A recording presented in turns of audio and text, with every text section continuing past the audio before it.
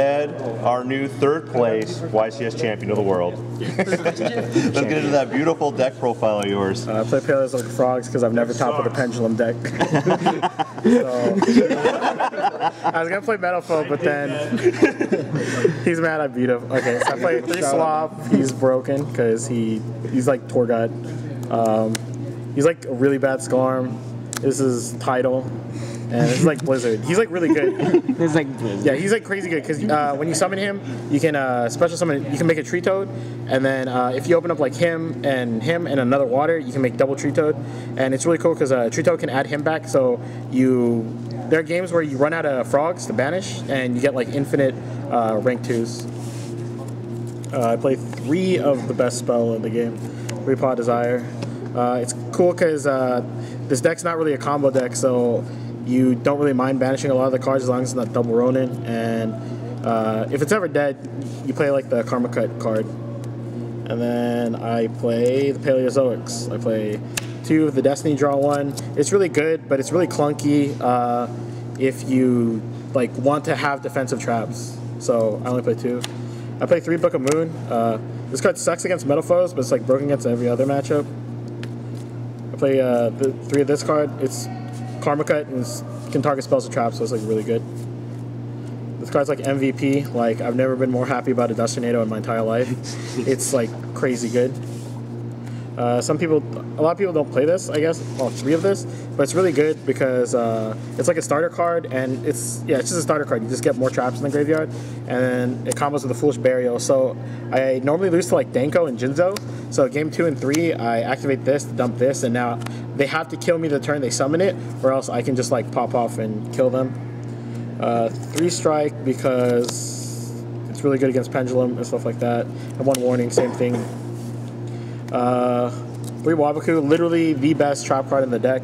It's crazy good because your monsters are like unaffected by monster effects, so most decks have no way to kill them. So except by battle, it's really strong. 1 Compulse is cool because you can bounce your Greater Slime Jr. It's a chainable trap, so you can just activate it like whenever, and it's really good against like Mithril and stuff like that. And it's my favorite card. 3 Reckless Greed. I just like drawing cards. Extra deck. Play 3 Totally Awesome. This card is like ridiculous. If it stays on the field, like you automatically win. 2 of this card. Obina. He's really good because he gets your engine going. It's kind of like Spellbook. So if you have 1 turn, it's actually like Ritual Beast. Like if you have monsters on the board, then you just make him, and then you like filter out through your deck. You like switch with D-Draw, or you like MST, keep summoning traps. He lets you use traps from your hand, and he's basically like a rotor for any trap. This guy's like insane. He basically, once you run out of traps, you make him and he becomes a trap. Like he pops a card every single turn, and he just clears the way so you can actually like attack. 2 Cat Shark because I was having a tough time like actually ending games. So Cat Shark's really good because I usually use 1 to like beat over monsters and the other 1 to actually just like kill them.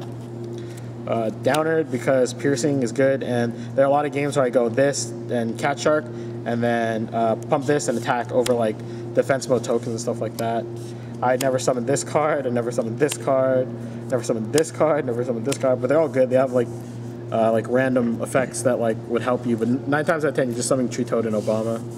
And then 1 Phoenix, he's crazy good because he attacks twice. Side deck, I play 2 Maxi. I drew this a lot and going second, and that won me like infinite games. 2 Barrier Statue because Blue Eyes is really hard, so I just wanted to play like They Have No Fun card. 2 Gamma Seal. I didn't like maining it because it's not really like an engine card. It's like playing Regeki, but you can just get this back. It's really good against heroes and other decks like that. 2 System Down because ABC is kind of hard, but it's not really that hard. You don't really need 3 System Down. So I just need this because like honestly, if you set 5 traps, Buster can't like efficiently kill like all your monsters, and like your traps don't die.